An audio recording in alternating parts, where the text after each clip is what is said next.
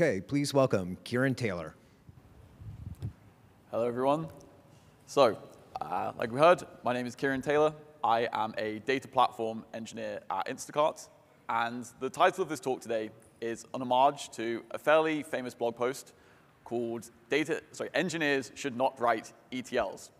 And the argument in that post is that the sometimes onerous, oftentimes hot potato task of writing and managing ETL should not be thrown over the fence from a data science team to a data engineering team. And my argument today is that we should not be throwing any of our data governance related tasks over any fences to any teams either. And it just so happens that I'm on one of the teams that often gets it thrown over the fence to, but that's a coincidence. So the thing which I want you to be able to leave today with is a really strong mental model about how we build a scalable approach to data governance. And when I say scalable, what I mean is that once our data sets grow larger, then any single person or any single team can be intimately familiar with them. Everything still works and doesn't fall apart. So let's look at how we're going to get there. First, we're going to talk through how we got here, why I'm on stage today. Then we will be answering what I think of as the fundamental question when we are building any system for data governance, which is, should this consumer be able to access this data? I'm going to go over and over in that one today. Finally, I will present you with our solution, and that is going to be leaving what I'm going to coin get a manager's approval flow. This will all become obvious in the next few slides. But first of all, how do we get here? So our mission at Instacart is to give people access to the food that they love. And one of the side effects in doing that is that we have accumulated a lot of data. And I mean a lot of data. It gets very complex very quickly. Just to give you a picture into some of that complexity, we have over 250,000 tables and views within a single DB, or a catalog in the Unity world. And we have lots of catalogs, lots of DBs. We also have a lot of custom agreements in place with our retail partners, which means that our access rules both need to change over time and need to be fairly fine-grained in terms of who can access data, under what circumstances, and when. We also have data living in multiple platforms, multiple warehouses, and we will talk about what the implications for that are soon as well. But just to give you a real picture and a story about some of this complexity, I don't know if anybody immediately recognizes this picture, but it's from the movie, I can't remember which Jason Bourne film, but one of the Jason Bourne films. And if anyone's not familiar, Jason Bourne is a spy.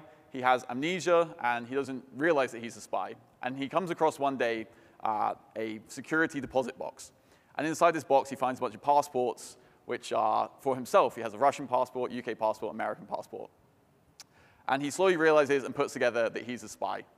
And I was reminded of this scene when I was having a conversation with a developer very early on when I first joined Instacart, and we were onboarding with Databricks. And they asked me a very simple question, which is, how do we pull data from a different cloud data platform, process it in Databricks, and then write it into S3 in a different account than where our Spark cluster lives? And it should be a very simple task. And I said to them, it is very simple. All you have to do is you have to go to the competing cloud data platform, create a username and a password, create a role there, grant that role for the access to the data, create a warehouse, go back over to Databricks, and create a secret scope. You then create a secret in the secret scope and a grant in the secret scope to allow you to read from it. You then have your instance profile. You have an IAM role in the other account. You have the assume role permissions between the two. And you start to realize that it gets fairly complex very quickly. And as I saw the blood start to drain from this developer's face, I said to them, isn't it so cool? You have so many identities in order to do your job. You are just like Jason Bourne. They didn't seem to agree with me. But the point I'm trying to make here is that when we think about data access and data governance, the question which is really fundamental at the business level is, can this consumer read from this data source? We don't care about the source system primitives we're working with. And if it's confusing for a developer to have to work with each of these primitives and get on board with them, it gets incredibly complex if some of our non-technical folk, like anyone working in compliance, governance, legal, also wants to explore that. So I've been through sessions with our internal audit team where we're trying to start describing this, and I start whiteboarding each of those components out I just spoke about. And yeah, they don't like me very much. So like I said, this fundamental question that we need to answer is, should this consumer be able to access this data. Any of the systems that we build are going to be built on top of this question. So I think a lot of you today have probably been through a coding interview before, where the thing which they suggest you to do is build the most dumb solution possible first, build a naive solution. And we're going to do that today. And the system we're going to build at first is that we're going to hire an engineer, and we're going to put them in the Spark query plan. And then whenever a query gets executed, this engineer gets a message on Slack, and they get asked, should this query go through? Do we want to approve or deny that? And when we think about what this engineer is doing in their job, they have a few pieces of information which they need to be able to approve or deny that query. And what are those pieces of information? The first thing is, what are the business meaningful attributes of the data? So what does the data actually contain? Does it have PII? Is it accounting data? The second thing is, what are the business meaningful attributes of the user or the use case which they're working in? The third thing is, what are the business rules around that access? Once we have each of these bits of information, we can have that one engineer happily go in and approve and deny those requests. And whilst our team is small, and our data sets are small as well, we may have a single person who's able to actually answer this off the top of their head. Once we start to scale up and we get close to 250,000 tables in 1 DB, then we have to involve multiple teams in each of these questions. And so when we think about who are the people who we would need to involve in this scheme, this harebrained scheme I'm coming up with, to actually answer these questions, the first one is, what are the attributes about the data itself? And this is usually going to be the data owner. So if we think about something like in the data mesh architecture, we want people to be owners over their products, owners over their data products. They are going to be the most intimately familiar with what that table actually contains. The second thing is, what are the business meaningful attributes of the user or the use case? So a lot of the time, we should have an HR system in place which gives you information about what department does this person work in, what locale are they working in, what is their rank, et cetera. And then we also might have direct managers who are able to give more context about the individual project which they're working on. So what is the use case right now? They can give that business justification. The final thing is, what are the business rules around the access? And a lot of that time, it's going to be those governance, compliance, and legal folk who can tell us, from a regulatory point of view, what are we allowed to do with our data? From a contractual basis with our retail partners, what can we do with the data?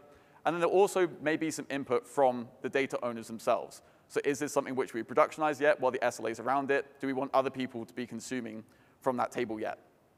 So obviously, when we think about solution, we have this one guy who's answering all of the questions on the query plan itself. Our time complexity is pretty good. We're at constant time factor. We have a constant number of people we have to talk to. But unfortunately, the constant factor is very high. We're probably going to take a couple days to a week to be able to answer any of these queries and get those queries running. So we need to think about, how can we do better?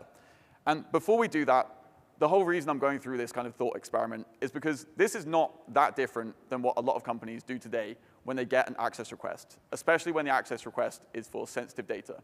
And this is what I'm coining get a manager's approval flow. So what does that typically look like? We have someone who comes to some channel manned by an on-call engineer somewhere, and they say, give me access to this data. And a couple of thoughts go through that on-call's head, which is, should I do this? Who are you? What is the data you're giving access to? And they don't have the information there available to them to answer that. So instead of that, they say, open a ticket and get your manager's approval. Now, the manager, the first thing you look is, who is this person who wants access? And they are very familiar with them. They're one of their friends, so they say, sure, let's do this. And we have a good history of all the access requests which have been made. But obviously, the problem we can see here is that the person who is actually actioning those requests, so is maintaining our data governance strategy, does not have the information required to actually to make the right decision. So we could start bringing in all of those other people who we mentioned in the last slide. And this picture would look more like this. So when we ask, what is the data that we're giving access to, we have our data product teams who can answer that. When we're saying, should I do it, we have both from a business level and the data owners themselves who can help us answer that. And then when we're saying, who are you, the manager can give some context, and our HR team can give context there as well. But there is a reason why that doesn't happen today. And like I said, it's because it takes a really long time to speak to each of these people individually. People are time-strapped, and so eventually we revert back to this get a manager's approval flow, as I've been coining it. So as we think about building out a system for this, I'm just going to jump straight to it and show you the solution which we have, and talk about how we actually arrived there, how we arrived at that design. So each of the things which I'll talk about with our solution is just a logical extension of that question itself. So should this consumer be able to access this data? It's just broken down and embedded into the system which we built out. So this is a super high-level view of what it looks like, and we'll spend a while on this slide actually talking through this. So on the left-hand side here, we have each of the concepts that we care about. I'm not sure if you guys can see this. We have each of the concepts we can care about when it comes to that actual question. So at the top, the business rules relate to what are the business rules around access. In the middle, we have our schemas and tables, which represents what is actually in this data, which we're giving access to. And at the bottom, we have representations of each of our users. So who's the consumer trying to access this? In the middle layer here, where we have YAML, UI, Terraform, Okta, this is what I'm calling the configuration layer. So once we have those abstract concepts that we care about at a business level, we have to have some way of actually encoding this into the system that we're going to build. And I'll talk through exactly how we do that, but that's our configuration layer. On the second to last layer on the right, we have the execution engines themselves. So these are the things which are actually taking that configuration, applying it to the data platforms we work with, and actually making sure that the access is in place that we expect it to be. So up the top, we have our schema lockdown tool. Now what this does is it monitors our write access. And we've split these two systems between write and read access controls. And there's a reason that we did this. The first one is that for the write case, most of the times it's very simple. It's a one-to-one relationship. Especially in a production system, we want a single user writing into a single table. And so it's very easy to write a YAML config, which essentially says, for this table, or for any of the schemas in this table, it should be this one user who is able to write into it.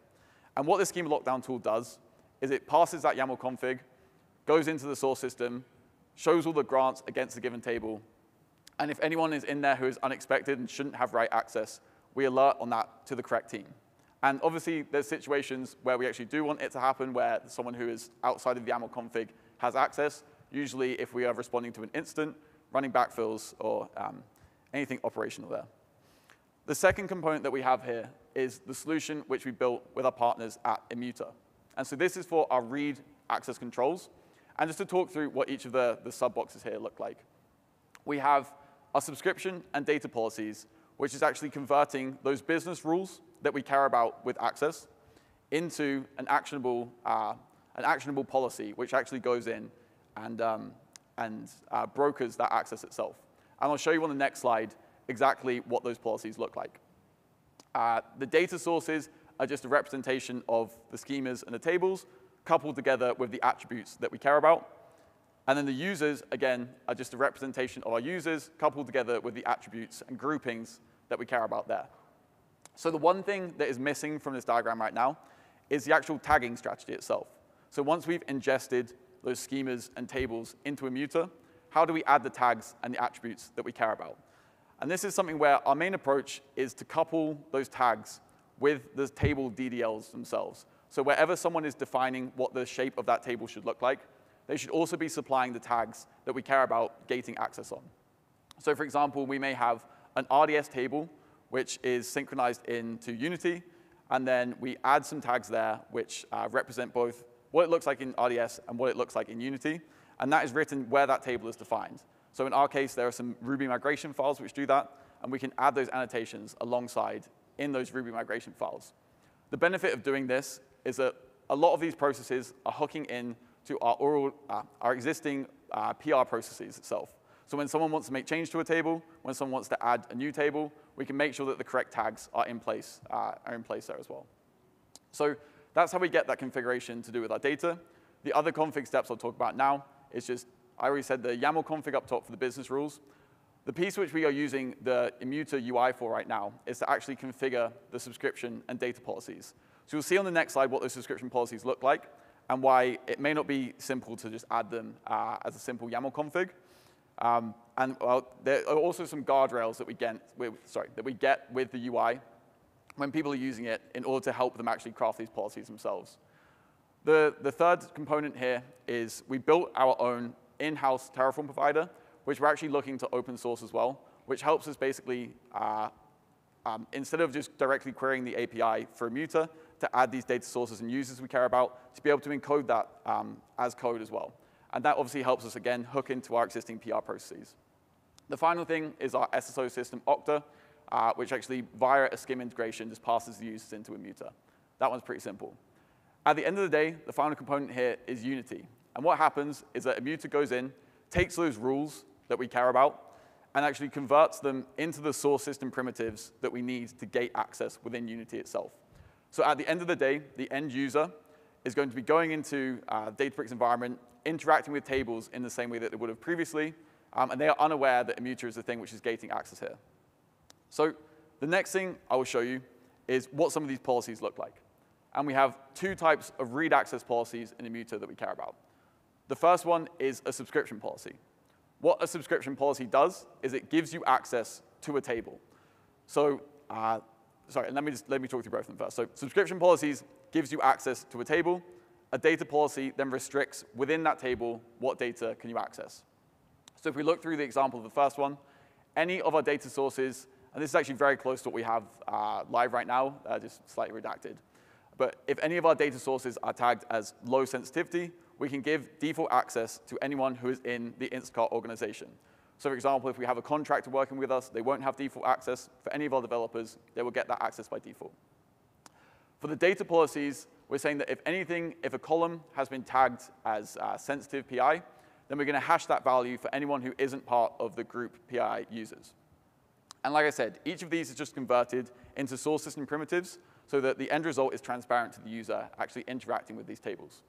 And with the data policies here, this one's working at a column level. We can also do this at a row level to start segmenting the data and only show rows which are appropriate for that end user.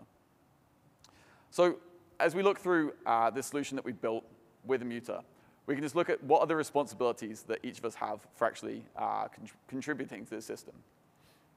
So for our side, like I said, we need to supply the tags. For the data, we need to supply the tags for the users, and we actually go in and write those policies. Immuta then owns translating each of those policies to the source system primitives that actually gate that access. One of the big things that they do is actually reporting on the current state as well. So like I said in that earlier example, where I'm bringing out the 50,000 different passports that you need to be able to show what access someone has, instead of that, we have a single pane of glass now, where we can ask a question such as, who are all of the users who can access our accounting data? And then Immuta is able to create a report based on that current state. The final thing it does is it gives context or purpose to the current access.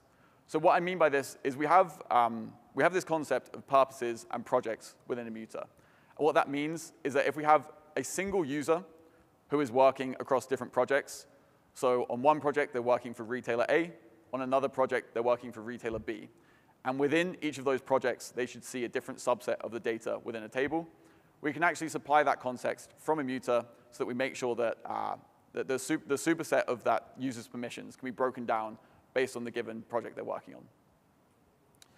So if we think about this solution that we built and where we've got to from that earlier get a manager's approval flow, you may be asking, like, why are some of these things required? Why do we actually need to bring in Immuta? Why do we need to build this schema lockdown tool? Why can we not just do this ourselves with the primitives that are already available? At the end of the day, these policies get converted into those source system primitives themselves. The first one is that re-implementing those rules on various different systems is really difficult.